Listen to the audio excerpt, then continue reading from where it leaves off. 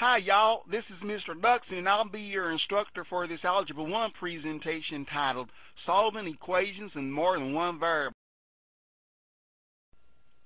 In an earlier presentation, we looked at some of the guidelines for solving an equation in one variable, and we learned that it basically meant finding a simpler equation, which required one to know how an equation could be transformed to yield another equation equivalent to the original.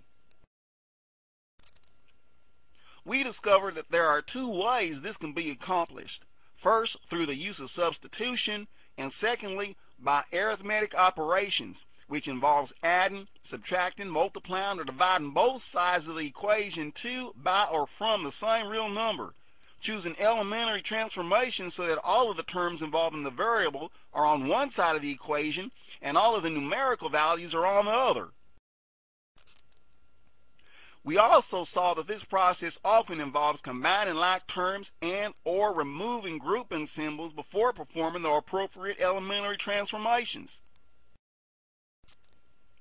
And finally, we learned that once an answer is obtained, it's best to check the solution by substituting the answer back into the original equation to make sure the resultant statement is true.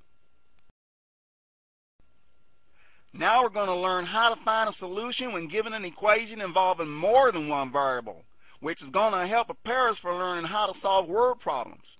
We'll also take a look at how to represent relationships algebraically, which will also help prepare us for learning how to solve word problems.